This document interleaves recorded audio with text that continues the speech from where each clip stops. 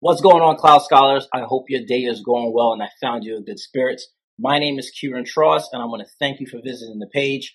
I also want to say a welcome, special welcome to those who's your first time visiting Cloud Scholars. So one thing I want to do is talk about what's the topic for today, which is passwordless authentication using Yubikeys. So there are a number of different ways to do password authentication. We're going to focus on the Yubikeys, and the one I have here is Yubikey 5 NFC. There's a bit of a glare right there, but I'm just going to bring it there. Yep. All right. Now it shows. So that Yubikey 5 NFC, I'm going to leave a link in the description. I purchased it on Amazon just so that you all can follow along if you want to go and try it out yourself, or you're probably looking at your organization like, okay, how can we give our organization more strength?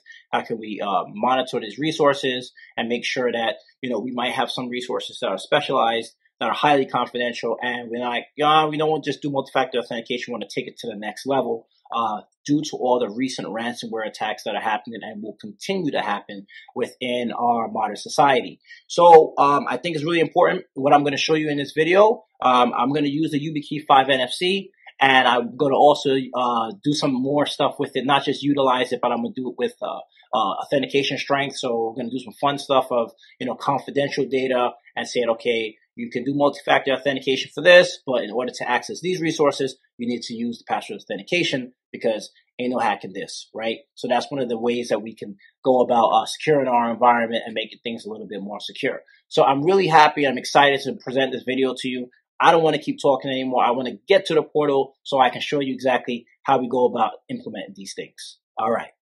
Okay, so this is our agenda for today. First, I'm going to talk to you about why is a Yubikey important.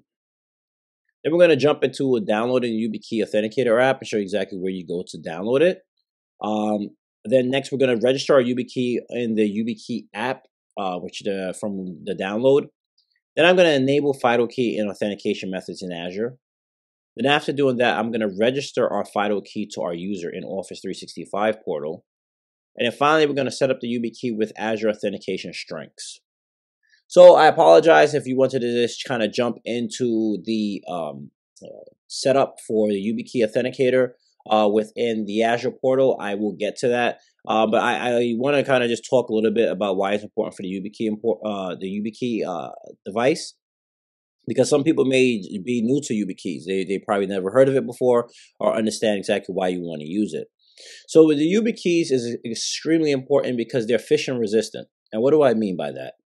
So you can have the Microsoft Authenticator app, which a lot of people use.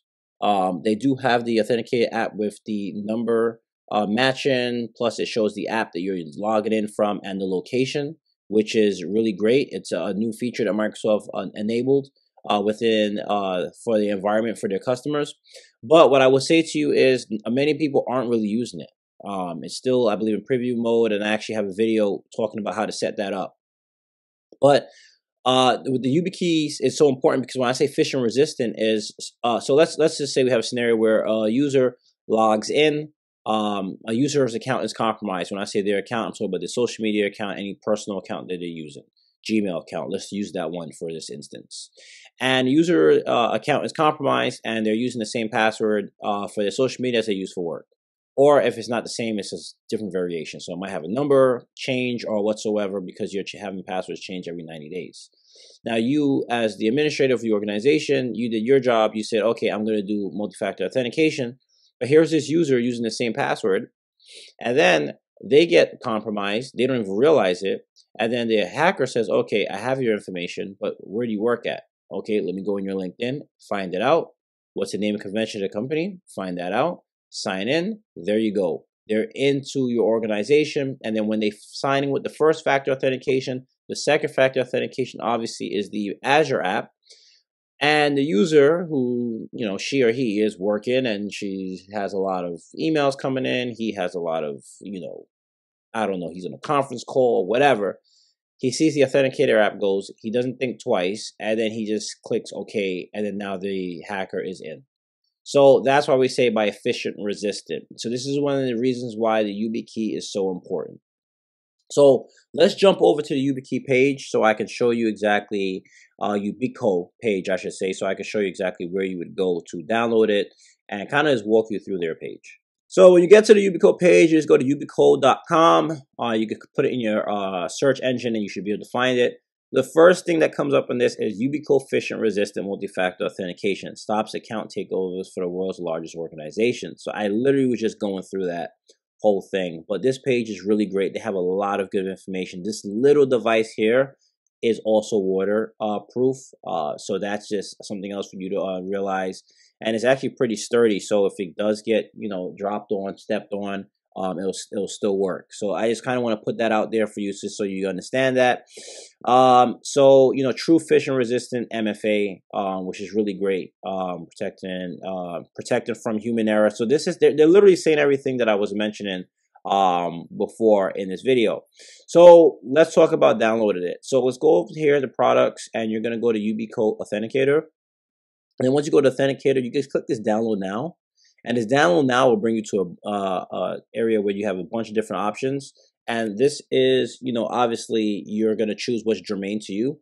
So for me, I have a Mac, so I would go to Mac App Store, or I can download it directly from here, which is pretty cool and convenient. But if whatever you're using, you just go ahead and you can just click on download. So I'm not going to walk you through the download process because it's pretty self-explanatory. But what I will do is the next step that we have in ours is registering our YubiKey with our Authenticator app.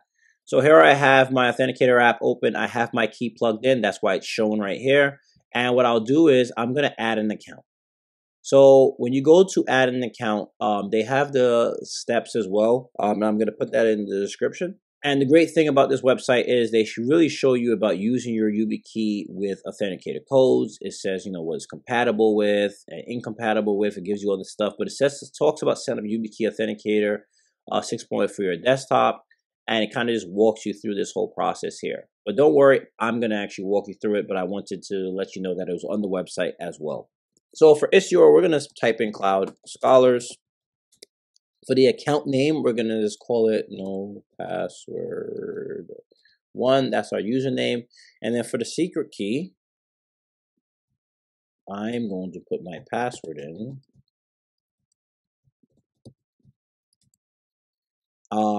This scan QR code is if it's presented to you from your job and you have a QR code here and you have it on your screen, you can just scan it.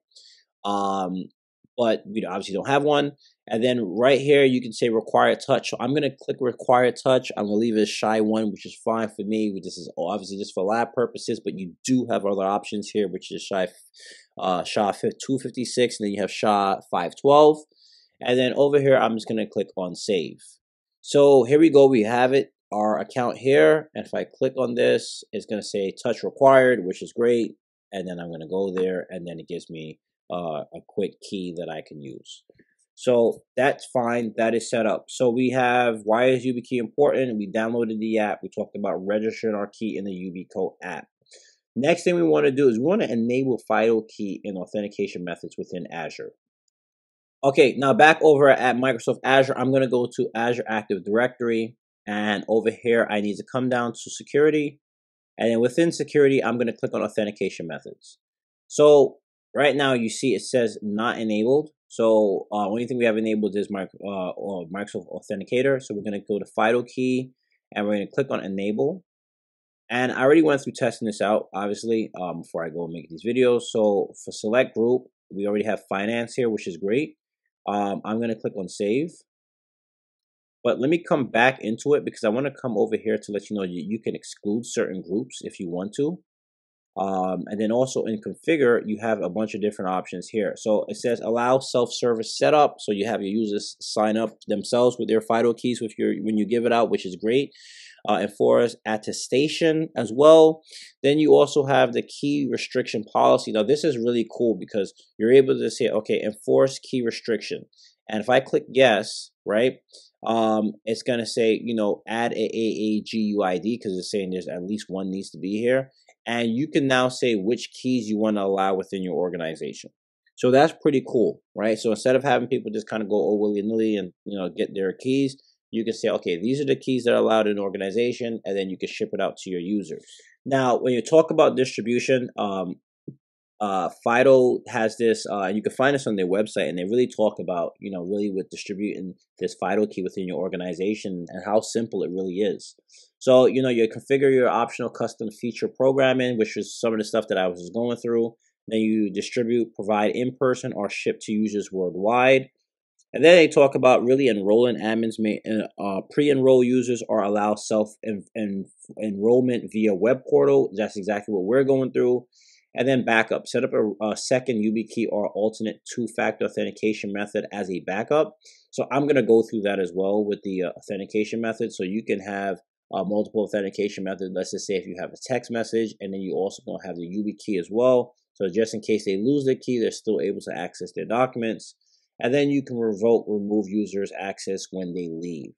So this is a great documentation here, just to kind of show you exactly this whole cycle and how everything kind of just really managing your identities from the cradle to the grave is really essential during this time period right now where people are just getting hacked all the time. So we're all set with this, so we can click on save. And then we have our one group which we're going to use. So next thing we need to do, if I'm correct, is we need to, we enabled FIDO key authentication method in Azure. So now we need to go to register our FIDO key to our user in Office 365 portal. All right, so now we're in Office 365 portal. I'm going to go to the top right-hand corner and I'm going to click View Account. So once you're in here, wait for the screen to load up. We're going to go into, under security info, we're going to go to update info. Once this loads up, we're going to go to add sign-in method. We're going to choose security key and click add. It's two options. We're going to go with USB device. So take a little while. We're going to get a prompt next, which is going to say set up secure key, which you're seeing on your screen at the moment. And then we need to put in our PIN in order to validate this key. So go ahead and submit your PIN. I'm going to put mine in.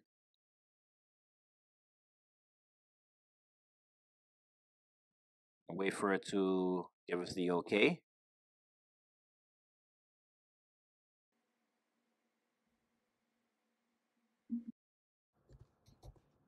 All right, now that we've got that signed in, we're going to add, just call this key one. It's perfectly fine. All right, all set. So that's good. So we have our key there. Okay, so we registered our FIDO key to our user in Office 365. Next thing we're going to do is set up YubiKey with Azure Authentication strengths. So within Azure, back in here, we're going to go to Security. We're going to go to Conditional Access. I'm going to go to Policies. So what we did, we already went through our authentication methods and we already set that up. So what we need to do is we need to create a new policy, and we're going to call it FIDO Authentication users. We're just going to do a select group, and we're going to go back to our finance. We're going to click select on that one, cloud apps. And we can do all cloud apps. We can do select cloud apps. We're going to say, all right, for Office 365, you need to sign in this way. And then for conditions, device platforms, we'll just configure that for any device platform. And then over here for grant, this is where we get to do the cool stuff. So over here where it says grant access, we're going to do the require authentication strength. And then over here, we're going to make sure that we go to phishing resistant MFA. And then we're going to click select. And then from that point on, we could do our sessions. We could say, okay, sign-in frequency. We could do, let's say, every 8 hours that they need to re-authenticate. And then we could enable this policy. You could put it on report only, so on and so forth. We'll just enable this policy. We'll click create. All right, so here we have our FIDO authentication is there. It's the bottom one on the list. So, oh, actually, I should have changed the name of it because I said I'd like to do the 3. So I'll just do 3A. I think I have a dot, but let's do save. So it's just easier to read. Oh, I have 3. All right, I didn't have the dot there. So It just makes it easier to read when you do it this way. And I'll click save, and then here we have it at the bottom, which is fine. So, all right, the rest of these is just a little different, but over here you have 1A, 2A, what's associated, and you can have your 3A, FIDO authentication, and for whatever group. Let's do finance, and we'll save it. So, all right, so we're good there. So now I'm going to sign back in under that user, and let's see what happens.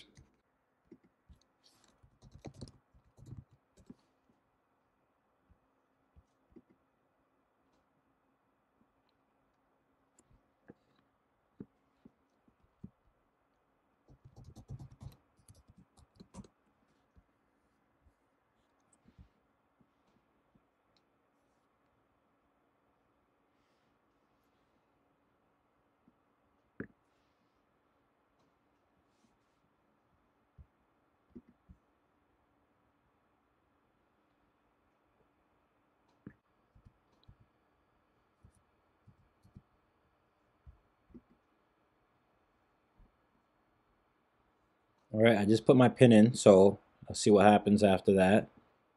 Make sure I'm able to sign into it. Touch security key again to complete request.